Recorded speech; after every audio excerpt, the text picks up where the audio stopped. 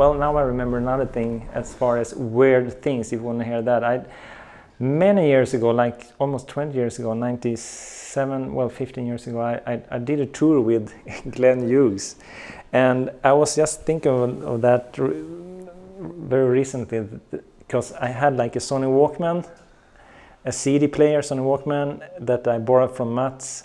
And it got destroyed somehow. I can't remember why, but for some strange reason, I put it in my bass drum, this CD player. And I didn't bother, so I did a couple of gigs with this CD player in my bass drum, just going around in my bass drum. That was just something I realized, how could that happen? Why didn't I take it out? That seems to be weird, but I just kept it there. So, you know, back in the drum case, like this, and next time up again, and I don't think any of the sound engineers really saw the CD player, the Walkman there, but it stayed in my bass drum for a couple of days or weeks. That's different. Was it playing? No, it was no battery left, I think, and it got destroyed. But what else? Very long time ago, when I was maybe 12 or 13, we were in the music school, and we went to do a concert with the music school, all the students, and the drums got left in the music school, so I had no drums. And I remember that I put up the drums like in I had my snare and my cymbals. There was like a bush around this close to where we were playing, so I put sticks in the ground and put the cymbals up like that, and I was sitting in a hole with my snare drum. And, you know, stuff like that has happened, which is also, I guess, different from a normal gig. Routine? Well, that happened actually when I was at this school in Los Angeles called LAMA, L-A-M-A. During my clinic, I was playing, and the thing that holds the cymbal was gone, and I was kind of playing under the cymbal, and suddenly I realized if I continue doing this, the cymbal will fall out, and I kind of, yeah, why not, you know, and then it just fall down on the floor toms, and then it ended up just in between the bass drum pedal and the head of the bass drum. So suddenly my 24 bass drum, first it sounded boom, and then suddenly it sounded like that only, you know, and I used it. It was quite nice, and you know, it's stuff like that can happen, and then it's nice if you can use it for if you can make a musical meaning out from it, I think. And that happened also. Now, while I'm talking about, because a couple of months ago, I was, you know, going to, in my hometown, I was going to this place where you throw, what do you say, the trash. You throw metal in this coffin and plastic there. And there was a guitar there. It was a family, and they opened up their bus, and they were about to throw a guitar. And I couldn't help see that guitar, and I said, "Are you really going to throw that?"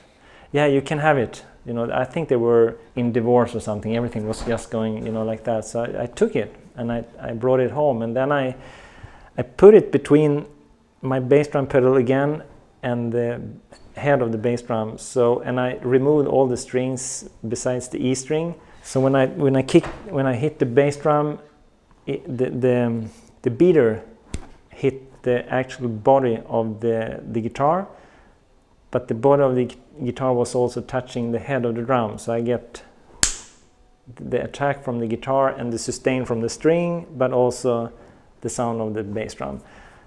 And then I put a fuzz, like a distorted plug, you know, just a plug-in in my Pro Tools, so I got distorted sound, and I recorded. And it sounded really, really cool, you know, and I did a little mixing of it, and I will do something with this, actually. I did, and the funny thing was I got an email from Tommy Lee in Motley Crue, you know, the drummer from Motley Crue, and because he got to see the video, and he emailed me like, "Oh, dude, that guitar bass drum fucking rules," he wrote. That was kind of unexpected, but here is like I will show it to you. I will play it so you can hear it, because this was really different, and I will use it on my upcoming recordings.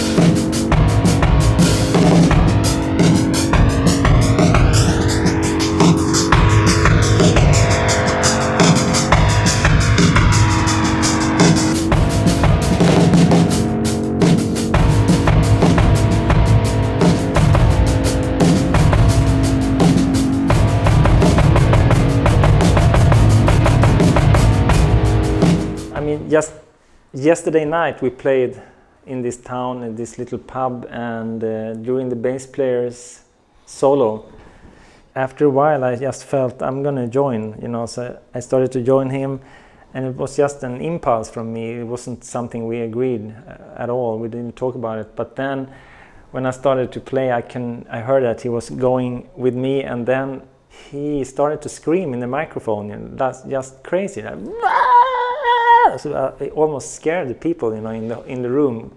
It wasn't weird in that sense, but you know, sometimes stuff happens just like that. You don't plan about anything, and I like these moments a lot when stuff happens by itself without planning it, because it usually music can be some extra level of magic there sometimes.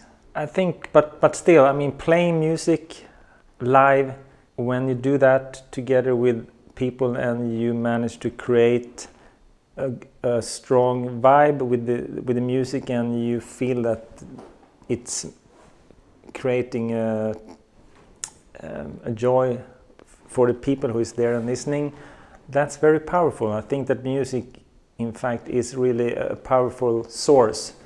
Music is important in that sense, because it can actually change people's lives in a mental way. I mean, soul and the spirit. And I mean, if you cut off your leg, it won't help. If you go to a concert, the leg won't come back. But I think that whatever it's about, emotions and feelings, music can really make a difference. It did for me. When I grew up, I wouldn't have been the same if I wouldn't have access to all this great music. You know, you put headphones on and you listen to Alan Holdsworth's chords and the harmonies that he plays. It opens up a new reality, I think, and it's strong. It's a state of being, and it's somewhere you can be in a spiritual way.